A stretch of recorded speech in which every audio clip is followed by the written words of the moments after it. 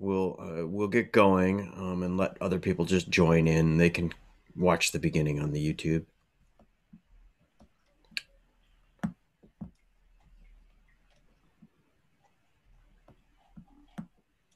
I know for a fact that we have a lot of oh, I have 4 people in the waiting room. Yikes. Slacking, Jude. Yeah. I usually get Too a much little conversation.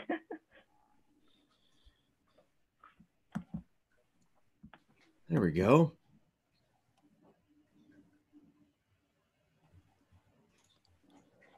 I'm sorry to all that I didn't get the little notation that people were in the waiting room. Welcome, everyone. Cool. Did you have anything, Jude, that you wanted to start I was with? just gonna I was gonna say yeah, I wanted to welcome everybody. And I think that this is going to be one of those just like key resources that folks across the country and across the world are going to really appreciate having access to. And I'm so thankful that you were that Mina was able to make time to put this together, because the when I put out a little thing to our community here that said, hey, what would you like to know more about as coaches? And like everyone was like, how do you coach middle schoolers? And our middle school league is enormous. We have just in Seattle, we had about 88 teams signed up. Oh, wow. And the fact that so many people were willing to coach without feeling comfortable doing it is a testament to how important it is to people, but also like what a daunting task it is. So I'm very thankful that you were able to make time to put this together and share your lessons learned with our community. This is just going to be a great resource going forward. And I also appreciate having gotten to know you through this process. I'm glad that we made this connection, and Yeah. I hope you don't mind if I keep emailing you with questions. No, for sure. All right, I'm going to hand it over to you. Mina, I'll let you introduce yourself and all right, cool. what you're doing. So I wanted to thank Jude first off for organizing all of these webinars. They've been really great. And throughout all of them, Strat and I were talking, and she noticed that like there's been lots of mention about how middle school is different, how crazy middle schools are, etc. But we haven't yet talked specifically about middle schoolers. So, and I think it's helpful to share those experiences so that we can all be a resource for each other. Given that I'm by no means an authority on middle schoolers or middle school ultimate, there's probably plenty of people here who've been coaching more than I have. So I want to leave plenty of space for discussion. Feel free to jump in as much as you'd like and are comfortable, whether it be in the chat or just jumping in on the mic. I really hate just talking to a screen. So it would help me out a lot if you guys were more active. So just a bit about me. I am a former mixed and women's club player on teams that are so old that they no longer exist. ACL injury and kids kind of took me off that track. And then when the Grandmasters division came around is when I started playing again. I've had about 25 years of working with youth in various capacities, only the last 2 years in coaching. I've mostly been teaching college students, adults, and retirees the last 13 to 14 years. So as I mentioned, I've been coaching the last 2 years, middle school, and I've also been doing YCCs in the summer for the under 17 team. So I was an assistant coach for the girls team this past summer, and I'm supposed to be the assistant coach for the boys team this summer, but we'll see what happens. I've also done some CDP coach facilitating with Strat. So that's kind of my background. How I got into coaching, I think is kind of,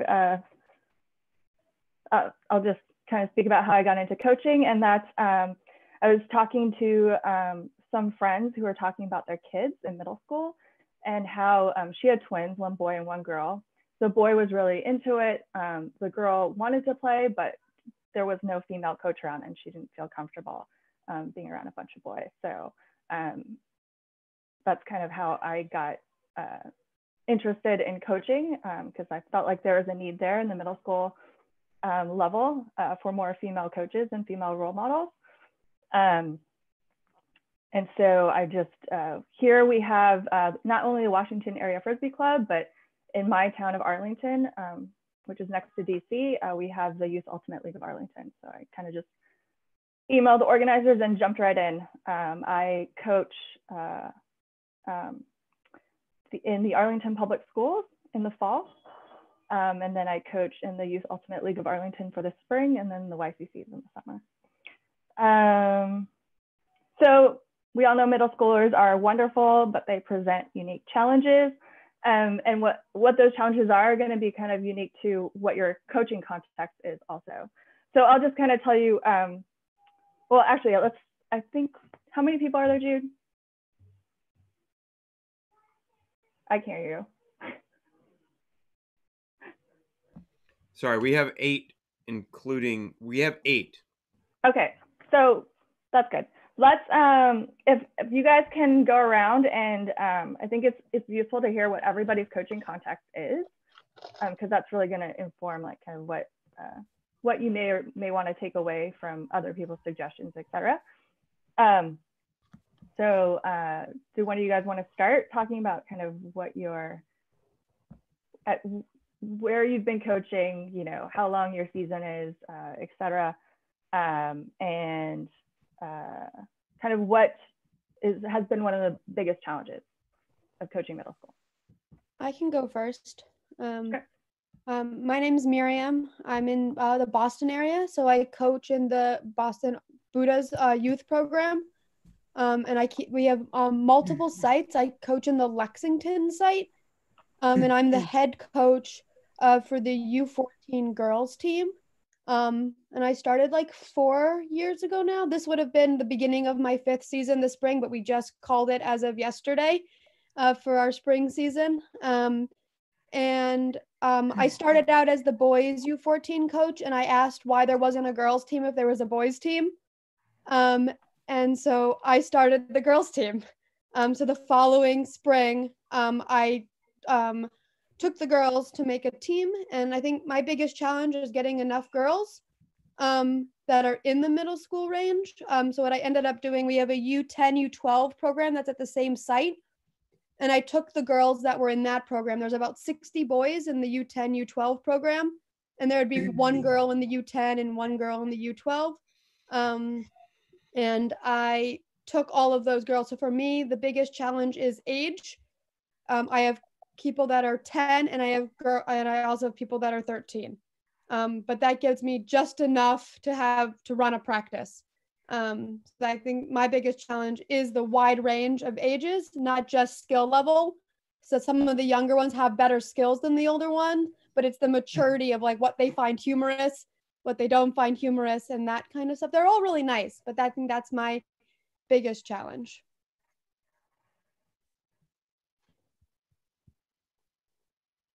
I can go next. I'm Amy, and I think Joy's on the call here too. She and I together coach the middle school in Arlington, Mass, right outside Boston. And Miriam, you might have had my daughter Cece with you last fall. She's one of the girls who's very young with very good skills, and she has older brothers, so she wants to play with the boys. But we coach 6th through 8th grade at the Arlington Middle School, which is now 2 separate schools. So again, the disparate ages, there's a big size difference between a lot of 6th graders and 8th graders, as well as skill level and maturity level and what they find funny and all those things. So being able to deal with kids who just want to horse around with their friends versus kids who really want to learn the game.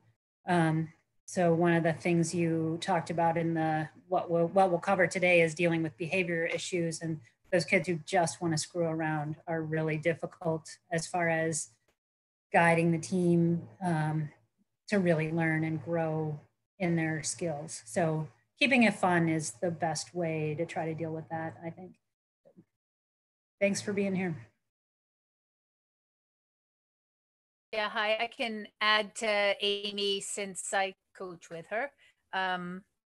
We've been running our program through our recreation department. So there are no tryouts and no cutting.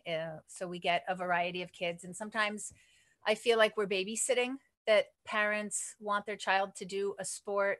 And ultimate seems like the least of all the other evils in terms of what we offer. So it's hard to know and gauge whether the players who show up each week really want to be there or whether their parents are making them come.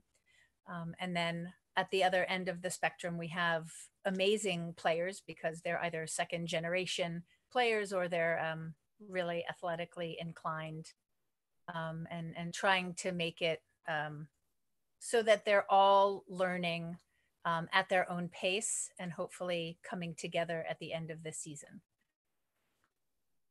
So thanks for doing this. Do you want to pass the baton to somebody else? Should I just pick a name from the list? Sure. What happened here? Hold on, I'm still new at this. Okay, there we go. How about Deirdre? Because I like your Fozzie Bear picture. Mm-hmm. But you're muted right now.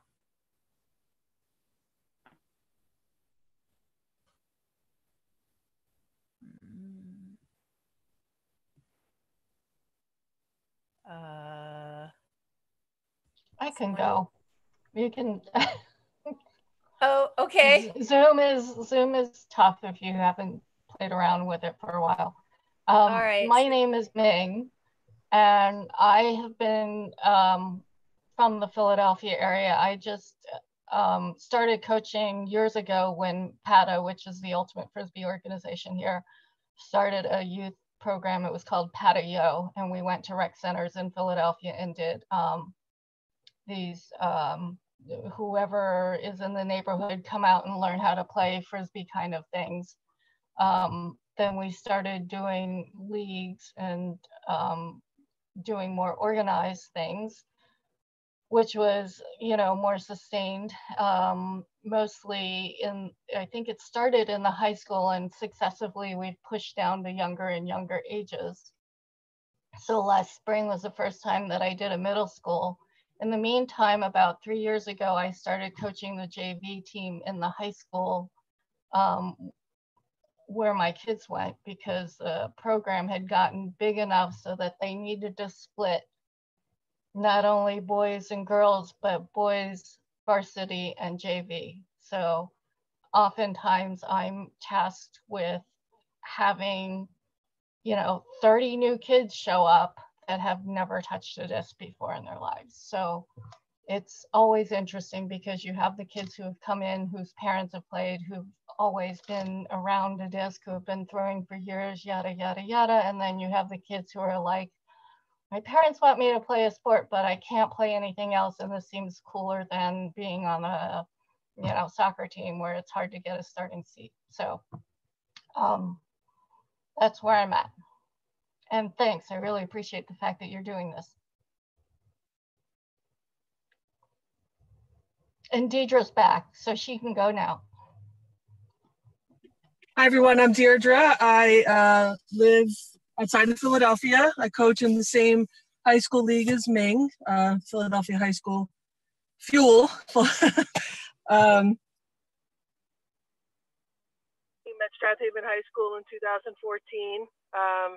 My son was in elementary school at that time, but myself and my husband were both longtime players and met in Italy. He's from Sweden at a tournament. And so I just wanted to have a team for him to eventually play on. And it just has been an amazing experience growing from a group of about 12 or 13 kids to this past year having 60 kids on 3 teams. And early on, I also work for our school district. I do all of their social media, and so I'm kind of have that in and getting everything started. And I run a weekly middle school club at our middle school every Wednesday, and also through our local recreation association, run a program in the fall and spring for grades 3 through 8 on Friday evening. So, I think one of the of course, I love Ultimate, but also wanting to kind of build a feeder program into our high school team and just create an Ultimate community where we live in Wallingford and Swarthmore outside of Philly.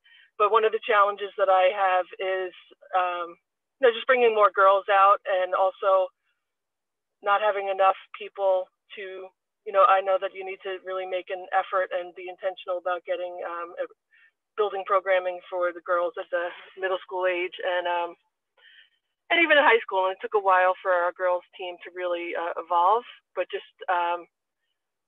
doing more to create more programming for girls, because we get like 25 to 30 boys out at our middle school club every week.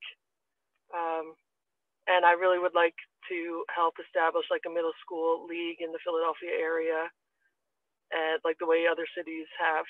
So anyway, that's me. Thank you so much for organizing this.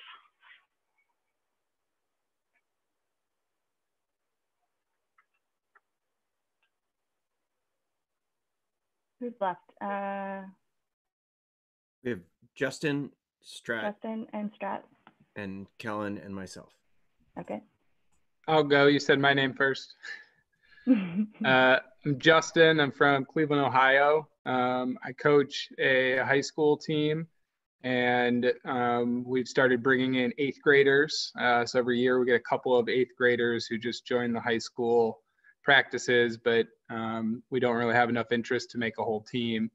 So this past year, we kind of decided to bypass all of that and go right down to the beginning of the stream, if you will, the beginning of the source. And we started a 3rd grade Frisbee club, an elementary school Frisbee club. Oh, wow. But that was just about to start when all this COVID stuff happened. So it never came to fruition. So I'm here to kind of like bridge the gap between the two things. And, is it best to go from middle school or high school and try to go back to middle school, or just, start something new at middle school or build it up from elementary?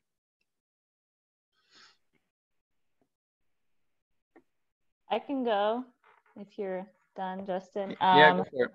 I am Strat. I'm the youth director here in the DC area and was the youth director in Portland for a long time. I've coached from elementary to college.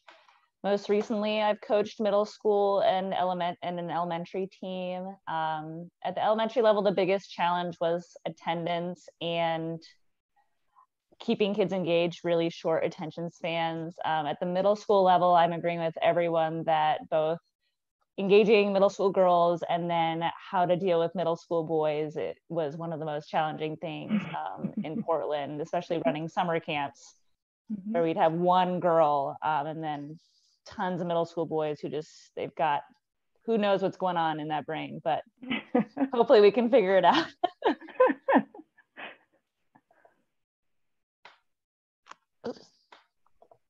Kellen, you want to go? Yeah, I can go. I'm Kellen. I am in Cincinnati, Ohio.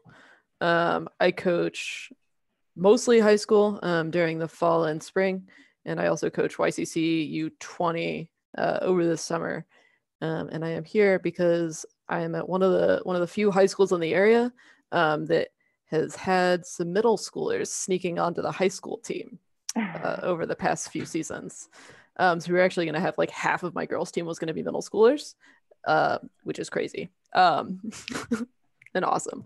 So I think for me, the skill levels have been brought up by other people, but they also happen for me, not just within the middle school, but also all the way up, like having practices where middle schools and high schoolers are practicing together. I think also with the middle schoolers, I think confidence is another huge area, which probably contributing factor is practicing with high schoolers. So, yep. And then Jude, I think that leaves you. I'm Jude. I'm the interim executive director at Disc Northwest, and the youth director. I might be the only employee currently right now. I'll figure that out. I have been coaching ultimate for like 25 years, maybe. I've coached high school, elementary, middle school, college, and club. I will say that elementary and middle school are my favorite to coach.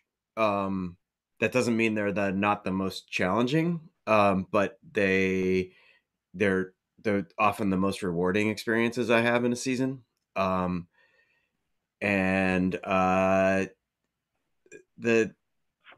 for me, the probably the biggest challenge is, and I think a lot of other coaches here address that sort of creating enriching experiences for the more experienced players while bringing up while coaching up the bottom part of the roster or the introductory players. Because I have kids on my team currently, that I was supposed to be coaching, that I've been coaching since third grade. They have, they've been playing 6 years, 7 years. And then I have kids who just joined and have never thrown a Frisbee before. So ensuring that it is a positive experience for all those players so that we get to the end of the season and feel like a team, that's always a challenge. Yeah, I hear all of you guys. I've experienced all of it. So I would say high school here is pretty well established, and it's being pushed, because it's been successful. It's being pushed down to middle school programming. And the middle school is well established in some schools, but not at the school that I coach at. And so I will often have, and I'm also not a teacher, which makes recruiting really hard.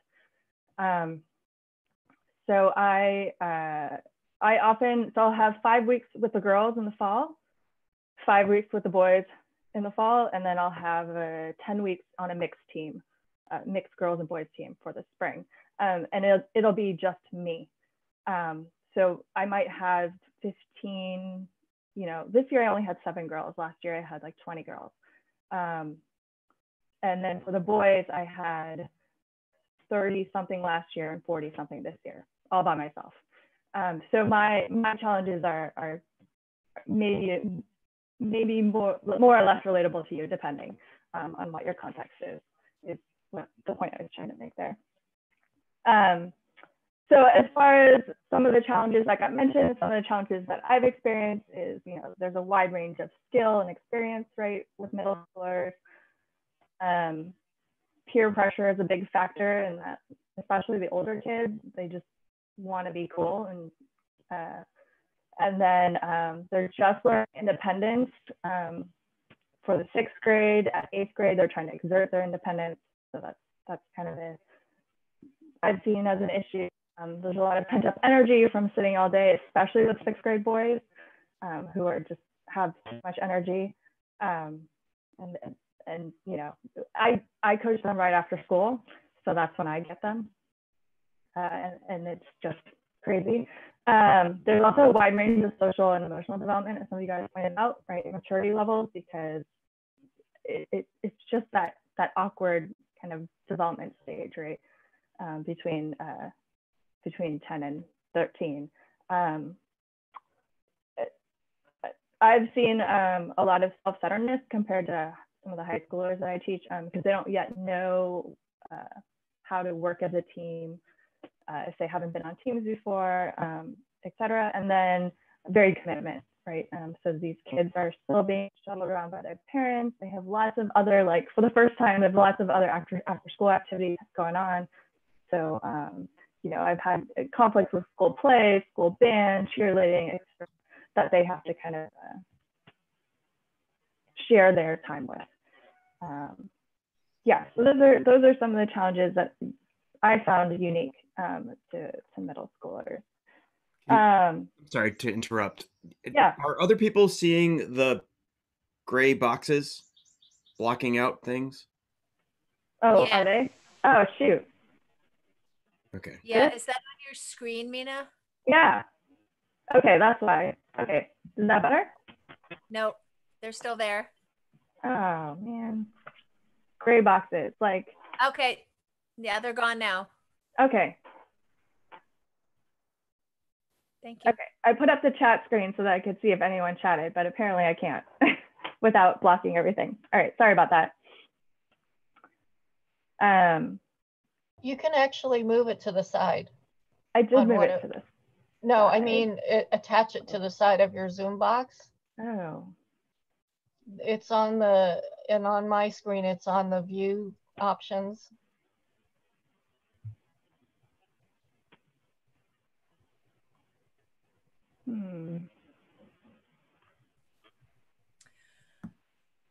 This is, sorry, I should have. Are you in full screen mode versus I am in full screen mode. modes? Yes. So now I'm seeing the boxes again. Yeah. Okay, I'm just gonna delete it. If you guys, instead of chatting, just speak up. And if somebody adds something to the chat, if they are in a place that they need to be quiet and want to add something, I'll raise my hand and Okay, bring it up to that you. works. So given these challenges, I'm going to talk about practice planning for middle schoolers. Yeah, so that's kind of the aim of this talk today. Is how do we plan for practices bearing in mind that there are these unique challenges to middle schoolers? Okay, now it won't change. Oh, there you go. Okay, so I think your practice plan should be guided by your coaching philosophy, which should be, and your coaching philosophy should be specific to your coaching context, right? And I think writing it down really helps. I'm not going to make you write it down today. I think that's a totally different exercise. But you should, I think I would highly recommend that you take some time to actually write it down, because I think it really helps solidify your ideas. What I think we should do today is think about our season goals, right? Because that's going to inform kind of how we go about the rest of the season and go about our practices. So I would say have 1 to 3 goals for the season, depending on season length, that are ideally measurable. Maybe you want to let some of the players set or maybe you want to let the players as a team set 1 or 2 of those goals and ask them, well, what do you want this team to be like? What do you want this team to feel like, for example? And I would recommend being intentional about addressing those goals at every practice. All right, so if you can take a minute or 2 to write down 1 to 3 goals for your season and just kind of, and then I'll, then we can share them.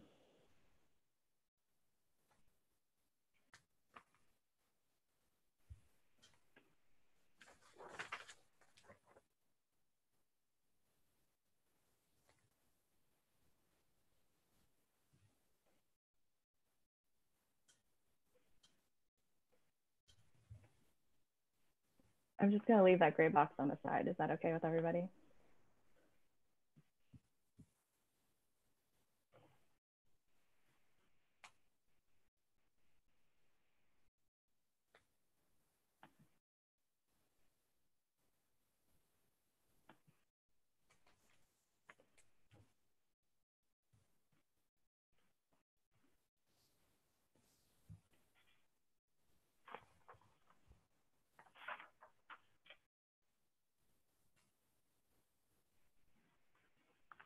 Yeah.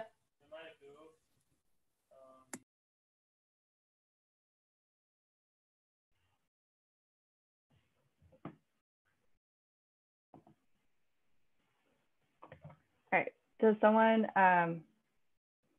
want to jump in and share what they've written? I wrote, have fun, learn a skill or improve a skill, and play a game that looks like Ultimate. Great. Anybody else?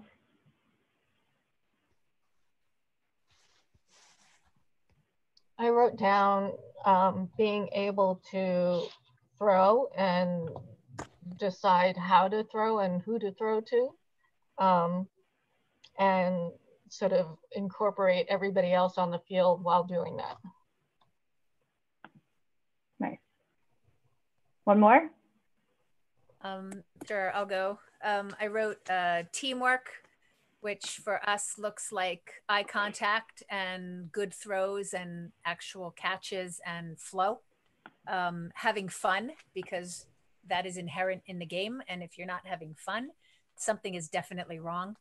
And also fitness. We get a lot of kids who have never played a sport before, and we want them to feel good about themselves and be able to play a game without being out of breath and feel like they're contributing. Nice. So here are the goals that I kind of set for myself, or for the season for the team. One is to instill team mentality, love of the game, and then teach them some ultimate frisbee skills. And that's kind of the order in which I prioritize them also. I think everyone has their unique goals, but just so you know kind of where I'm heading in terms of this discussion, those are what I see as my goals are. And you can take those goals and kind of convert them into your coaching philosophy when you're ready to sit down and write those. It's useful to have these goals in mind. All right, to head off some of the challenges that we talked about earlier, I also like to set guidelines for myself to follow at every practice. And I'll do a lot of modeling as the kids that I coach at least don't really like to listen. They like to just play. So I found modeling to be kind of the most effective way to get them to behave the way that I would like them to behave. So one of the rules that I set for myself is to check my language. The next rule is to encourage mistakes. Next is to get to know my athletes, help them feel challenged yet competent, and be fair and true to my word. All right, so as far as checking my language goes, I'll try to use inclusive language. I'll be mindful of my tone, especially because I think middle schoolers pick up on the tone a lot. And then help athletes or help the kids understand that the words that they choose make a difference to the relationships that they create that way. A lot of times you'll hear middle schoolers use the language like "you throw like a girl" or "that's lame," things like that. So I'll kind of try to not only avoid those languages, but when those languages when I hear them speak that language, kind of correct them in a way of that's not that's more modeling what they should say, right? So instead of saying "you throw like a girl," I don't know, tell them to say, instead of like, that's a hard one to do right now, off the top of my head, "that's lame," I'll say, "you mean that's, not cool," or something like that. Encouraging mistakes, I think, is really important. Because a lot of kids learn best from actually doing something and making the mistake. So I sat in on the PPA training earlier this month, and they brought up having a mistake ritual, which I think is a great idea. I haven't implemented that yet, but I wanted to bring that in as a suggestion. So when someone makes a mistake, have some sort of physical ritual that you do, whether it be shaking off your shoulder, or I don't know, kicking something or whatever, just some sort of physical mistake ritual. I also think it's important to compliment a good mistake, to encourage good decision making, incorporate support phrases. So if someone makes a throw that's incomplete, one suggestion was to say "way to make it fly," for example, as just a support phrase, instead of dwelling on the mistake that they made. And then encourage players to think about what they can learn from the mistake, right? So is there some other rituals or phrases that you guys might think of would be good to use with middle schoolers? The one that always pops up for me is that all of my girls say sorry all the time. Mm-hmm. And in reality, like I want them to make that throw. It's okay that it wasn't complete. And they always say sorry. So what I did is that anytime they say sorry, they have to jump up in the air like and say, I'm a star. And it gets everyone to laugh and kind of forget that there was a mistake and feel bad about themselves, but they jump up like they are a star. And they have to say it, and it gets everyone laughing, and it happens. Everyone does it because everyone says sorry. That it like lightens the mood and then makes people and lets them forget about that mistake quicker.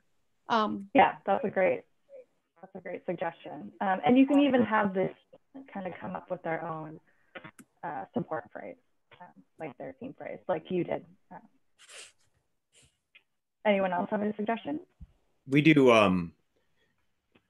I've always found that like giving a replacement behavior is really important. So just saying don't say sorry is never or whatever, Yeah. you know, like so we do finger guns and say next time. So like if you turf the disc or you drop it, you just go next time like that at that whoever's nearby. It doesn't even matter. Like I've seen our kids do it to the teams they're playing against, you know, like just next time. And it's instead of saying sorry, it's just like, I'm definitely getting that next time. Or so.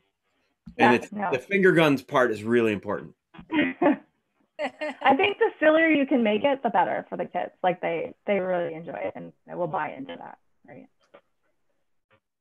So I was coaching a really competitive boys team over the summer, and they occasionally they would say sorry, and so they came up with the idea of 5 push-ups because that was their competitiveness, and it also made their arms stronger. Obviously they didn't do it in the middle of a game, but if they said sorry at a practice, they would drop and give me 5, and that was completely on their initiative. So it was pretty funny. Yeah. All right. Real quick, I'll add, sure. We had a couple of kids who got really into like wanting to pull it real far. And whenever they pulled it out of bounds in practice, we joked around 5 push-ups, but it just became practice that in a game, if you pulled it out of bounds, kids would just be doing push-ups like during the game, which is pretty awesome that they just took it upon themselves to do it. Kind of ironic too, right? Because they tell you as coaches, don't ever make them do punishments, and then they're kind of doing it themselves. But yeah. Well, that's a difference between the player's initiative versus exactly making that coaching choice. Yeah. All right. The next rule I set for myself is to get to know my kids. So I think, you know, every kid is different, needs to be coached a different way, has a different personality. And so there needs to be a respect for each kid's unique needs and meet those needs when appropriate. So, you know, getting to know their names, showing interest in their lives, just kind of the small talk, I think is really important to them. And it really helps head off a lot of the challenges, especially, and it's especially important in understanding kind of any behavioral issues you might encounter with a kid, because you know it's coming from somewhere. And if you don't know where that is, it's kind of hard to get through it. All right, so what I wanted to put out to you guys is to discuss what are some ways you can get to know your athletes. And I think I had planned to do this as a breakout. There's what, 10 people? Let's say. But that 10 includes you and me, yeah. Groups of 3, Jude? Like 3 minutes? Whoops.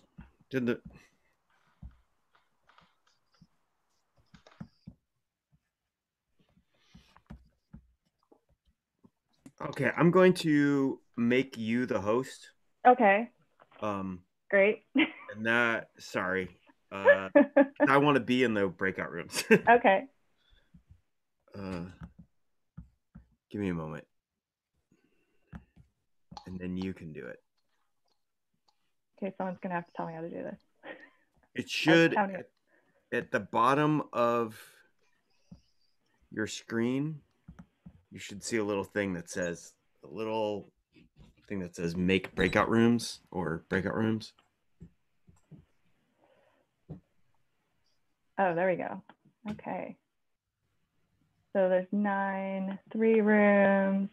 Yeah, so in your rooms, talk about what are some ways you can get to know your athletes, your players. And it doesn't let me do a time. Do I have to manually get out of it? There is a advanced setting or additional setting or something like that or more. Options. Okay, blah, blah, blah. Close automatically. 3 minutes. That one?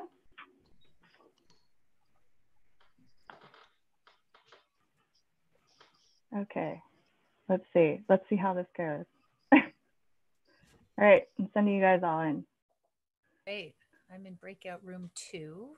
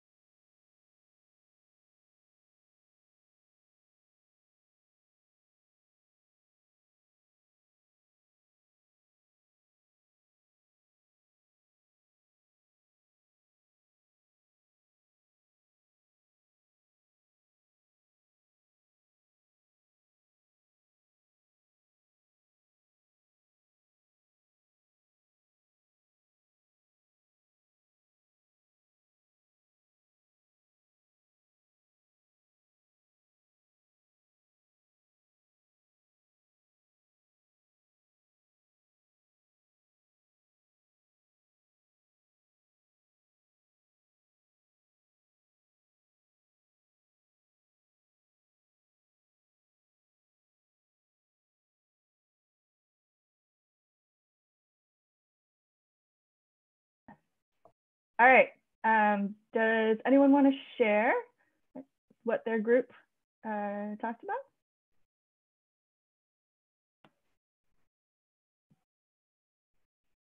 Anybody? Sure, I'll go. I was in a group with Amy and Ming, and we talked about standing in a circle and doing something that was both active and encourage them to then stand next to different people. Amy talked about a game called Where a Warm Wind Blows, where you say, when a warm wind blows, I don't know, maybe you can explain it, Amy. So I'm not familiar with this one. Oh, no? Amy, explain your warm wind blows game. But you're muted right now. Yep. So it's kind of like somebody says a warm wind blows for someone who has cats, and everyone who has cats comes into the circle and then goes back out to a different place in the circle. And whoever can't go to a different place than they started in is the one left in the middle, and they say something else like, I like black jelly beans. And everyone who likes black jelly beans comes in and then goes to a different place in the circle.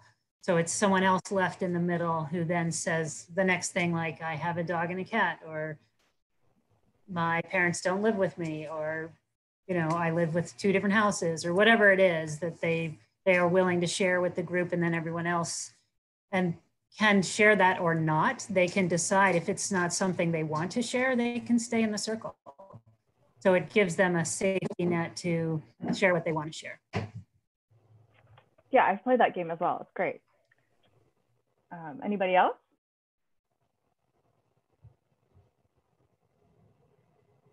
Any other group?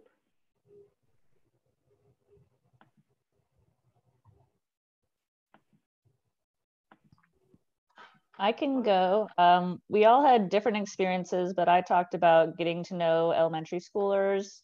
And I didn't say how, but at the beginning and end of practice, there's like more downtime where you can talk on one-on-one with kids and learn about their hobbies or what other activities they're doing, or while they're helping pick up cones, or while you're getting to throw one-on-one with them. They'll just talk about random things. And so I just listen and kind of keep track.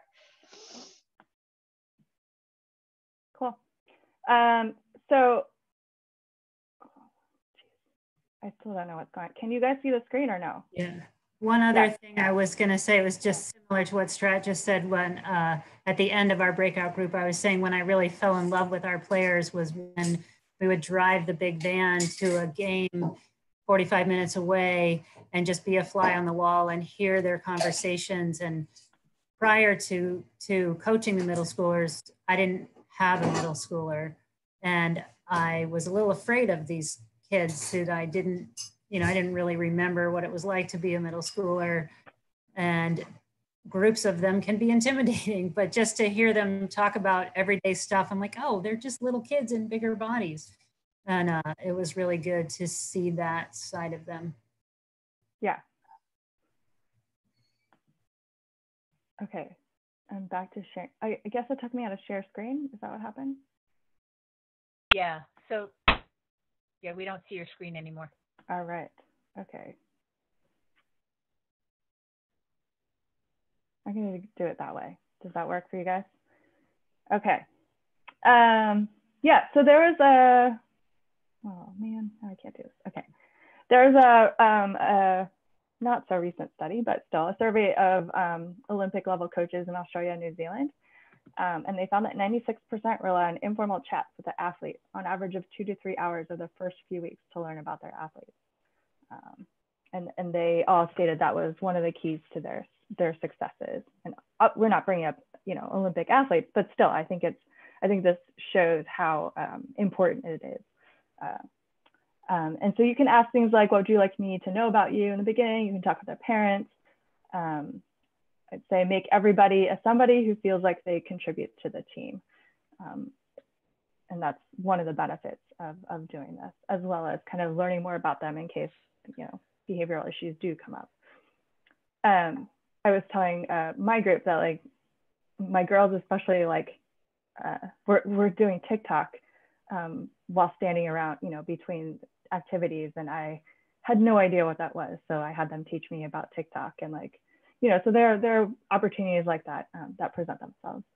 to get to know your kids. Right. And then another rule I set for myself is to help them feel challenged yet competent.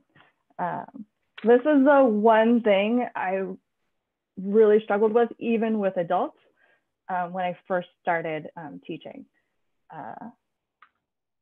I didn't realize how demoralizing, or how, if they don't feel successful, demoralizing it gets, and it makes them withdraw and not become engaged.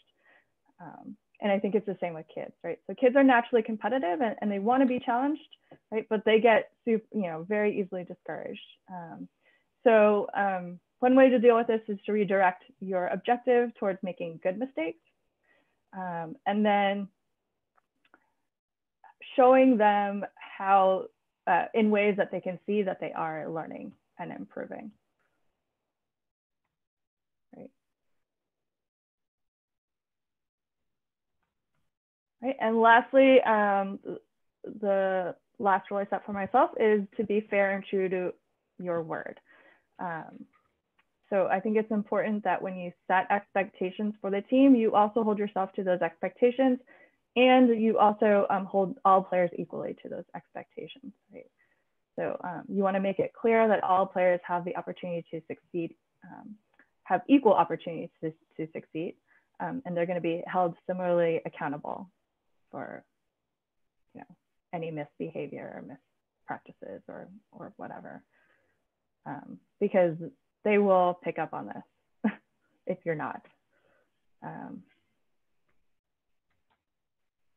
And then I think you lose a lot of credibility with your players when you don't.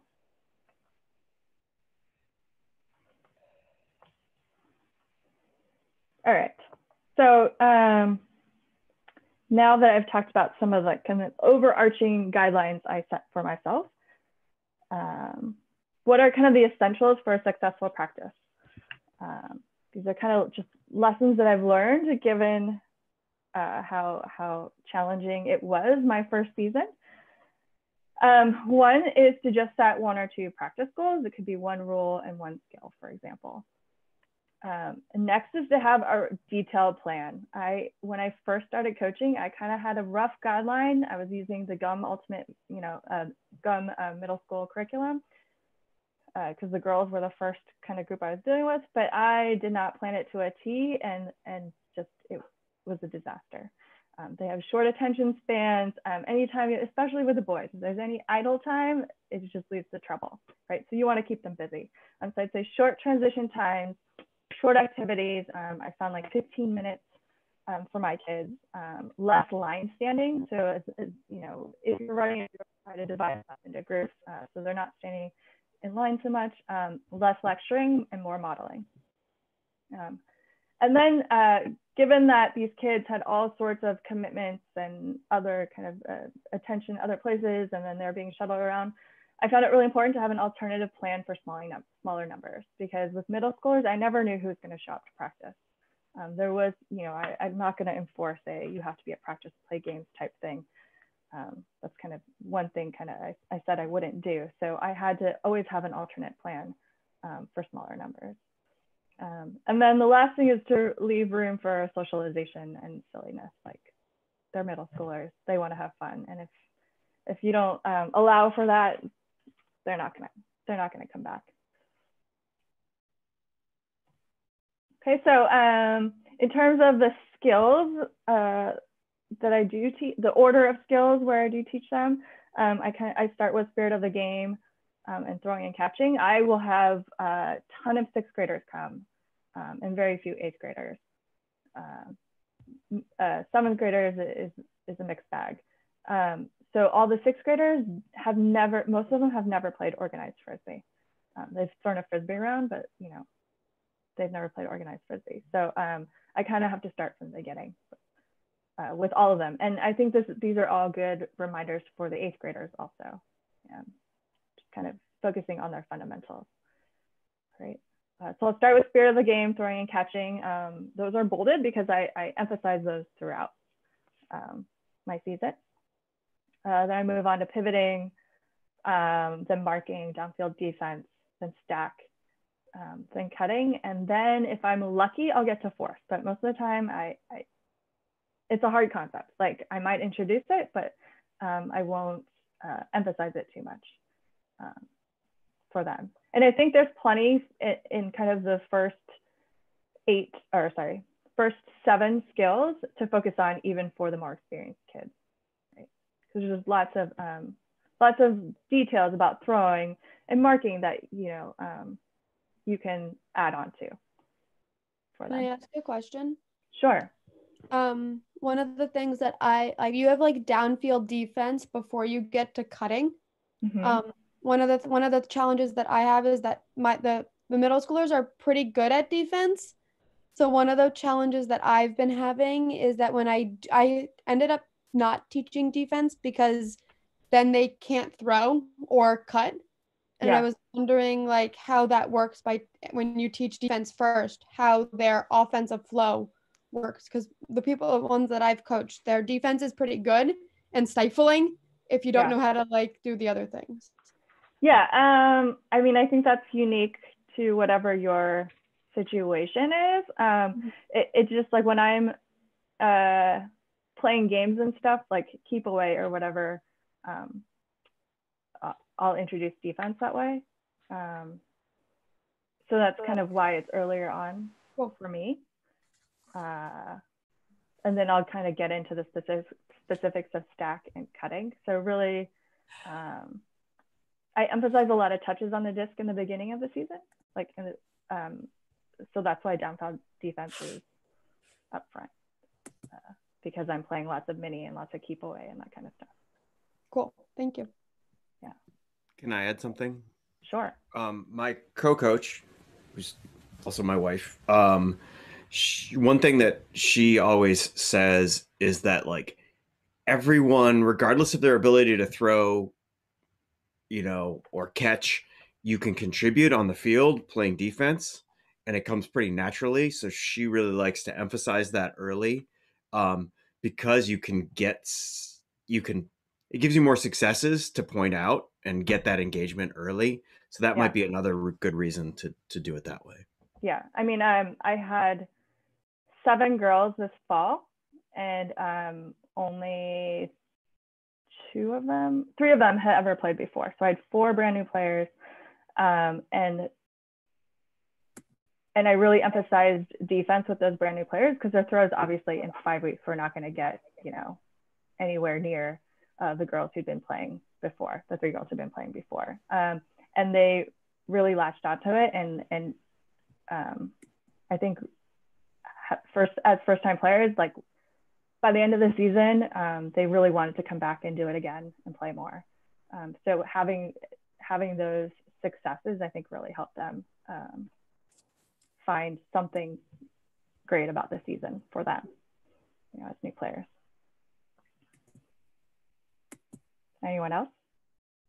I'm sure everyone has different, I'm not saying this is the teaching plan. I'm saying this is the teaching plan that I use as a suggestion. So I do have a question, Sure. which is how much time you have in any given session or week to teach these skills? Yeah, so I usually have 5 practices before they start a game. And the 5 practices are maybe an hour and a half. Okay.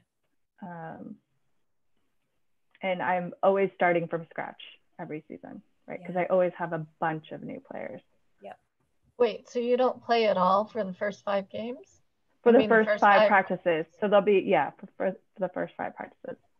And then we'll start games twice a week with a practice once a week. And this is like the Arlington Public Schools middle school club season. I just seem to remember some coaching clinic somewhere, and it might have actually been USAU, where I can't remember who the instructor was, but they said that, at every practice you should give them some opportunity to play, even if, the first time is for sure a disaster area. They're not going to learn otherwise. So that brings me to kind of a sample practice plan. think that was a good transition there. So as I mentioned, my kids come right after school. So I'll try to have some sort of warm-up game for them to work off that energy, and while they're waiting for everybody to get together. And that helps them kind of work off the energy and be ready to focus on whatever I might be teaching them. We try to do a lap, stretching and plyos, energy check-in, then throwing in catching, chalk talk, a drill or two, and then I'll always leave at least half an hour for a scrimmage at the end. And I try to get them to focus on what we learned in the drill in that scrimmage. And then for the last maybe 5 or 10 minutes, I'll put some sort of fun twist on the scrimmage.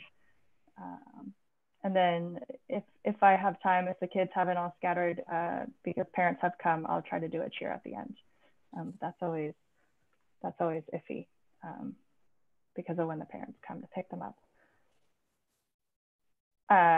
So as I mentioned earlier, I try to incorporate my season goal as much as I can in my practice plans, right? So let's take the team lap, for example. And I want you guys to talk about in your breakout rooms, how might you incorporate your season goal and how you structure your team lap. All right, so. I'm sorry, I'm not really sure what you mean by the question. So like my main priority is teaching a team mentality, right? So I will kind of make them run their laps a certain way. Oh, okay. Emphasize team mentality. So do you change how they run their lap at each practice? Sometimes, yeah. Okay, why is the up top menu not coming up?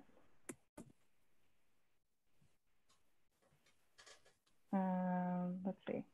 I think I took the I took it away from you. Sorry. Okay.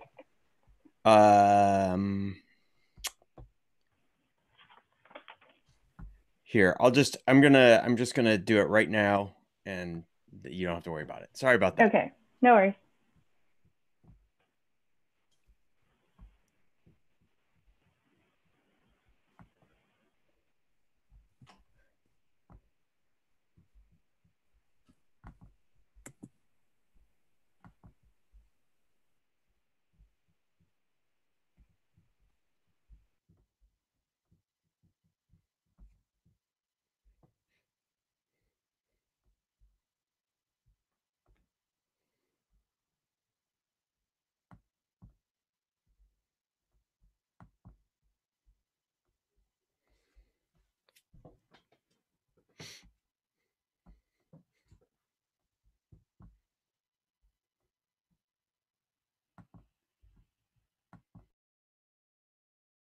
She's the only one there, but she's okay with that. And that's what she wants, like emotionally, and that's what she wants. So it's kind of like also not just knowing what like my goals are, but what are the players' goals in ultimate. And maybe for them, the right step is to move up, either play U14 boys or go up at age group, which we talked about. If that might not be the right thing right now because they haven't grown yet. So it might not be beneficial that stay with U14 boys, but having that conversation with the parents and knowing like what their motivation is for playing in our leagues. Yeah, that totally circles back to the point I made earlier of getting to know your players and understanding why they want to be there is I think important and part of that. I've had the luxury of having smaller groups of girls where I could give more individual attention and give more direction to the more experienced players while trying to teach the less experienced or the brand new players and having them help me teach the brand new players. But I know that's not always I call it a luxury because teaching 40 boys is a nightmare. But I know some programs have more, some people don't have that bandwidth to deal with the numbers and have too many numbers. So I think that's a good suggestion, is to kind of figure out ways to address both by offering different opportunities for them. Okay, so I want to be mindful of time here. We really only have 2 minutes left. The next thing is how to teach team mentality. These are kind of a few suggestions that I have. The one important thing is having them learn each other's names. A lot of the times, 8th graders won't know the 6th graders' names, and at the end of the season still won't know it unless you're intentional about having them always say names. And that really, I think, ties the team mentality together. Play lots of small ball, as I mentioned. Highlight good things other teammates are doing. Re-incentivize sharing the disc. I think Joy brought up,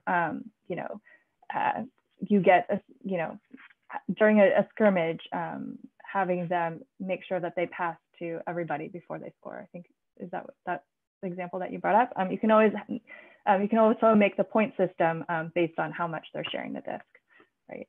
So now the scores aren't based on actual points, but like you get 2 points if everyone's touched the disc, for example, instead of 1 when you score.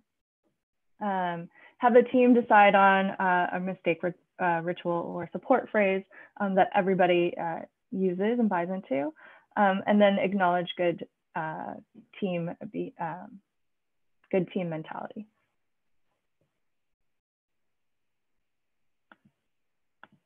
All right, and you're always going to have those disruptors on a middle school team, especially.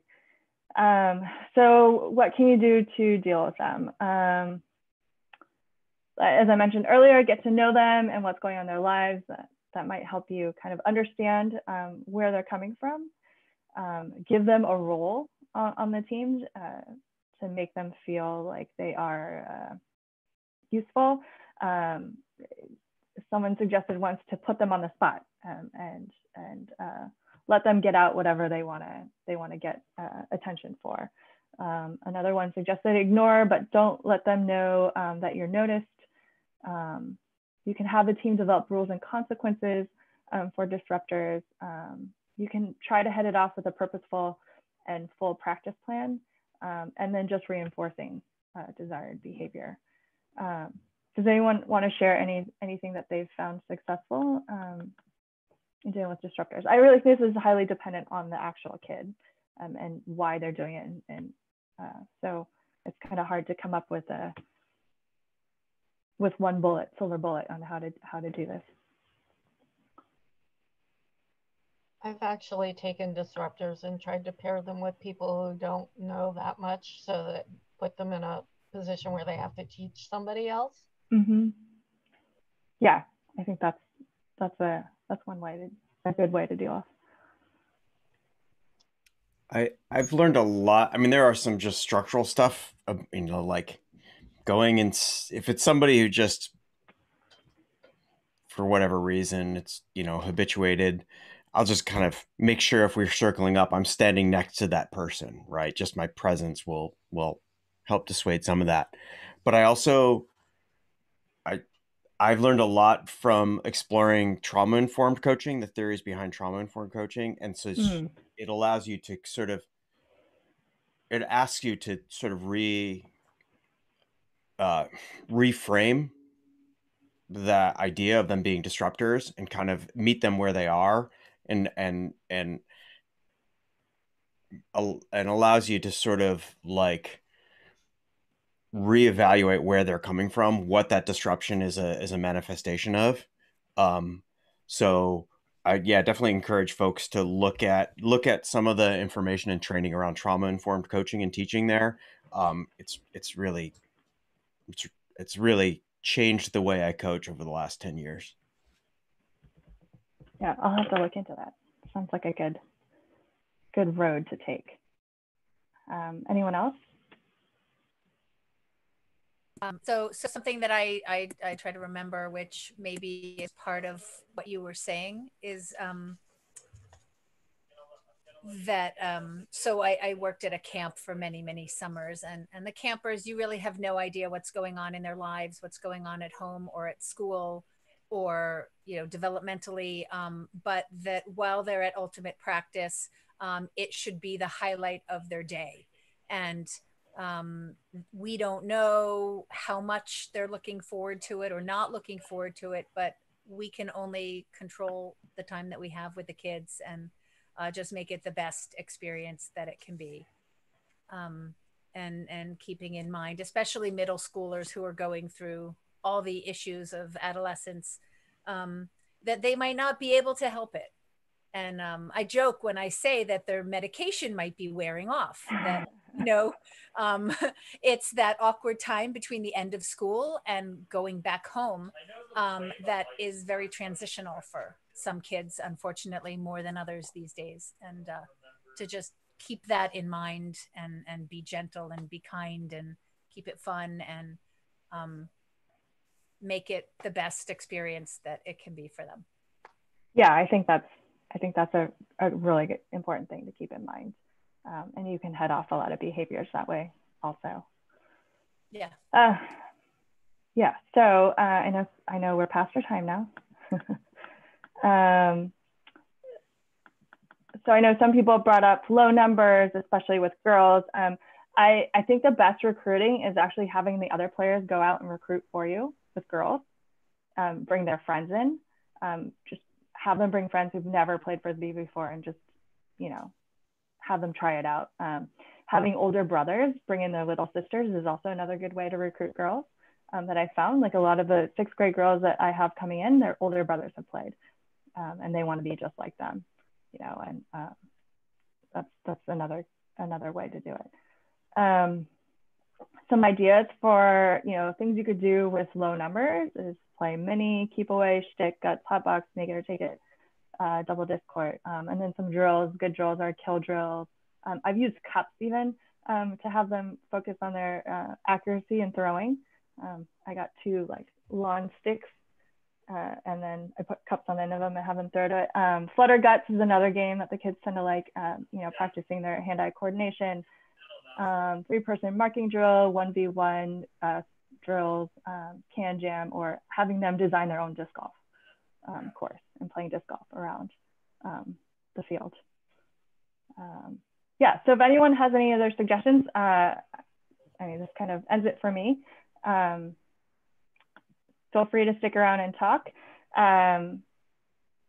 Some resources I used are Maddie Sang's YouTube videos, the GUM middle school curriculum, the Australia Disc Association teacher resources document, and then some of the stuff that Strat and I put together for our CDP facilitator workshop. So those are some resources that you can go to. Does anyone have any final thoughts? I know it was rushed in the end. Yeah, I just wanted to say thank you because for me, it's helpful to know that we're not alone and that our middle schoolers are just like every other middle schooler around the country, and that we're all having to deal with the same issues. So it's nice to have a support group of middle school coaches. Yeah. Thanks. Yeah, I mean, now you guys have all met each other and you know what everyone's coaching context is. So if you have a specific question, you can go to them. Yeah. Yeah, thank you. And that's what these things are great for. Yep. Yeah, thank you for putting this together. Really appreciate it. Yeah. Yeah. Yeah, that was great. I'm definitely gonna make that like standard issue for all incoming coaches in our league. Good. I'm glad it was useful. Yeah, no, I think a lot of folks who take on coaching, who've never done it before, that the structure part is the part that's intimidating. Like, well, how do I even think about it? If you've never done it, how do you even begin to structure that stuff? So you created a great outline that people can kind of make their own. It's awesome. It's really good. Yeah, and like I said, I'm no expert. I kind of drew on. I'm the digester of all the resources. So, you know, I had to learn really quickly because I just jumped in and did it without thinking that, oh, how hard can this be, right? And it's quite different from coaching, you know, college students or even elementary school kids, right? So yeah. Cool. All right, well, thank you guys all for coming and participating. Thanks, everyone. Thank you. All right. Thanks, Mina. Bye. Nice Thanks. Have a good day, y'all. I put, if anybody's interested in the trauma-informed coaching thing, I put a link to kind of a little clearinghouse thing in the chat. Check it out. the We Coach does a really good training on it, and I know that Positive Coaching Alliance is putting together a training about it. So, All right, cool. Thanks a lot. Thanks, Jed. thank you all. Thanks, Stay Jude. safe. Wash your Bye. hands. Join us tomorrow. Kellen's, is that tomorrow? Wait, It's tomorrow. tomorrow. Yeah. It's tomorrow. All right. Yes. It's tomorrow. Yeah, it's hard to keep track of days when time and dates don't matter anymore. I But know yeah, it is tomorrow because it means I have to finish the presentation today. sorry. Deep breath. It'll be great. That's fine. Awesome. Yeah, join us tomorrow at 10. Great. All Take right. care, everyone. Yeah. Thanks.